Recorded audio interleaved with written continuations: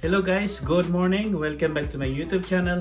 And to this vlog, I'm going to make a dessert which is fruit. But this is my dessert guys. This is a little bit different from the usual dessert that we have. So I'm gonna make poached pear in red wine. So I'm gonna show you my ingredients guys.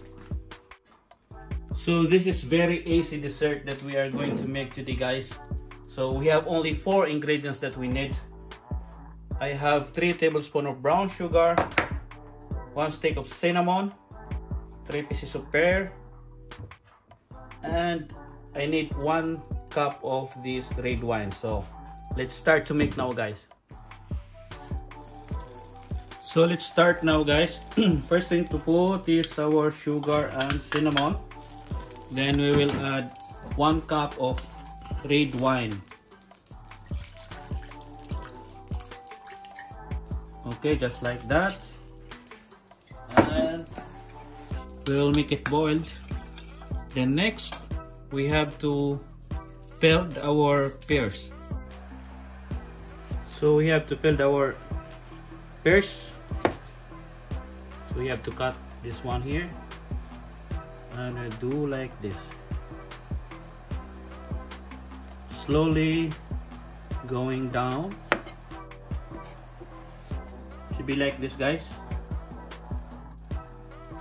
So we're done peeling these pears that we have.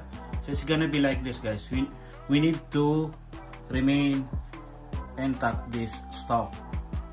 So we can put like this in the plate. Then we have to plate. I'm gonna show you later guys. So next we have to put in the boiling red wine.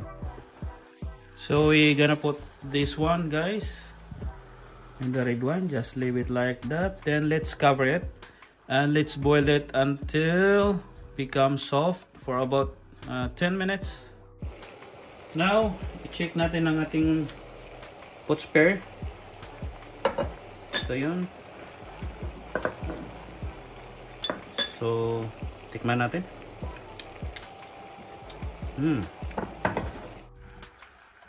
So guys, i-check na natin yung poached pear natin.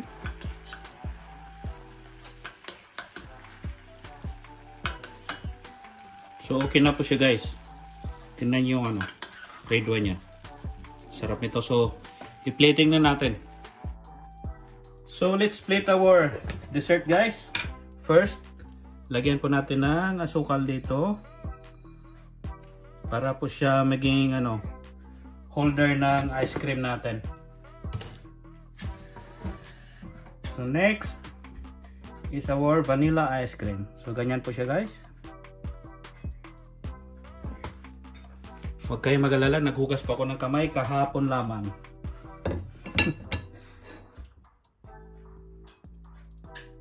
So next, lagay natin ang ating poached pear. Ganyan po siya guys. At lagyan natin ng red wine sauce.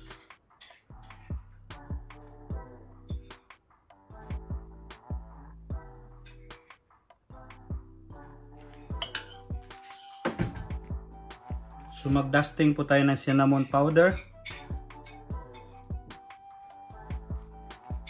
That's it. Our poached pear in red wine with vanilla ice cream. So meron na po tayong social na dessert guys. That's it. So guys, kakainin na po natin yung ating dessert na poached pear in red wine with ice cream. So titikman na natin.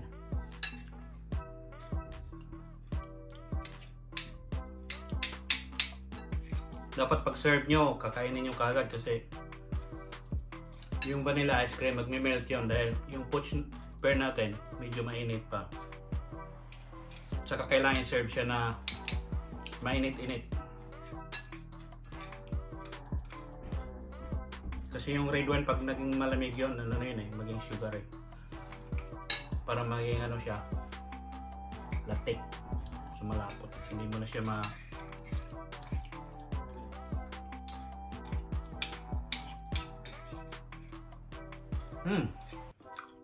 Kain pala tayo guys. Sarap. I-try nyo to, napakadali lang gawin, di ba? At meron po akong ano, yung housemates ko, yung nakaubos na. So ano masasabi mo sa ano natin, dessert natin? So what can you say about the dessert? Lami kayo. Lami kayo, ano, nalibat ka. Libat dito ako. Lami kayo. Kalimutan ko na siya nga, guys.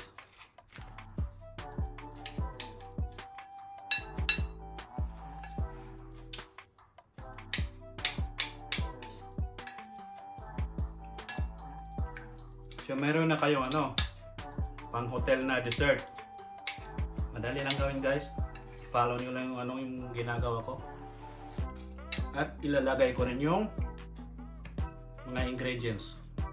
So I hope guys na nag-enjoy kayo sa video na to. And may natutunan kayo kahit konti lang.